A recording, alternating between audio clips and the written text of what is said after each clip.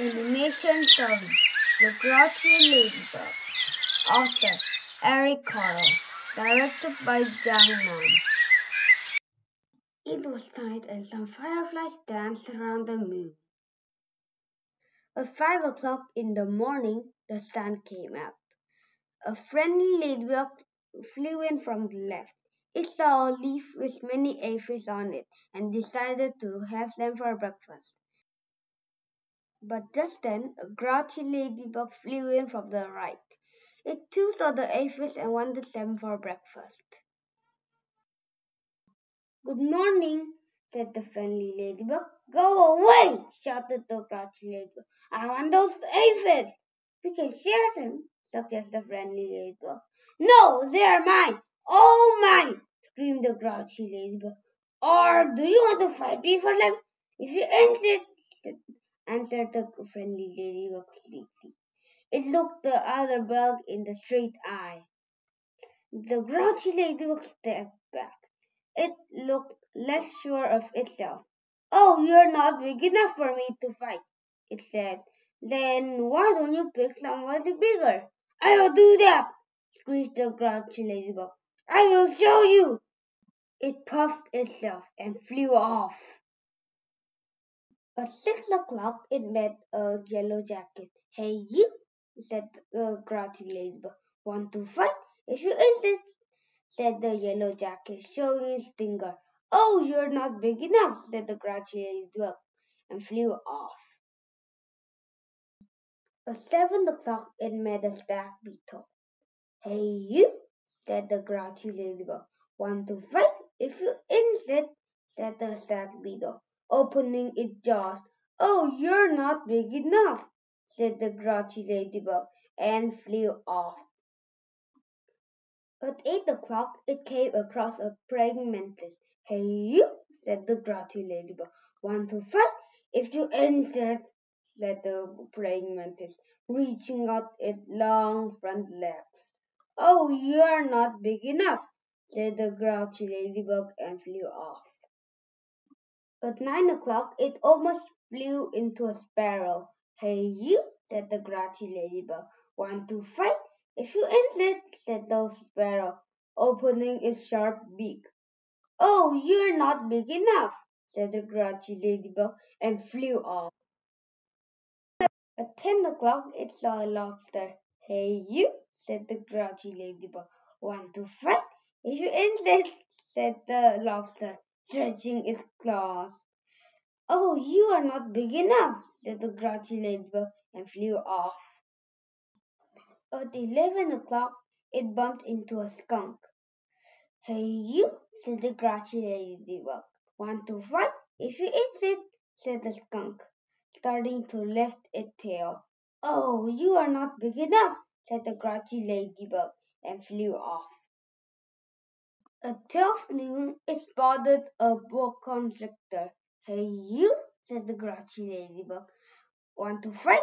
If you insist," said the snake, right after lunch. "Oh, you're not big enough," said the grouchy ladybug, and flew off. At 1 o'clock it happened upon a hyena. "Hey, you!" said the grouchy ladybug. "Want to fight? If you insist," said the hyena, laughing eagerly and showing its teeth. "Oh, you're not big enough," said the grouchy ladybug, and flew off. At 2 o'clock it met the gorilla.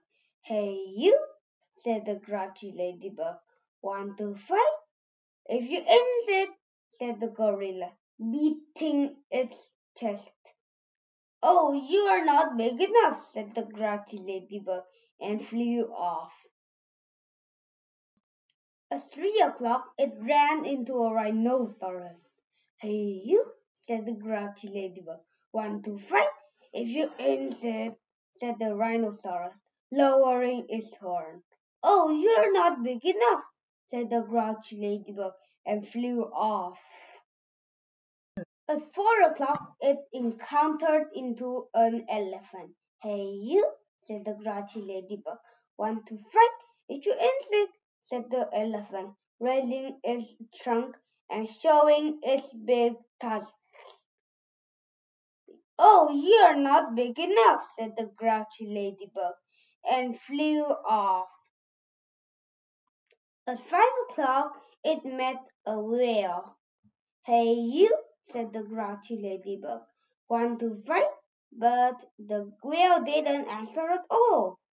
"You're not big enough anyway," said the grouchy ladybug, and flew off.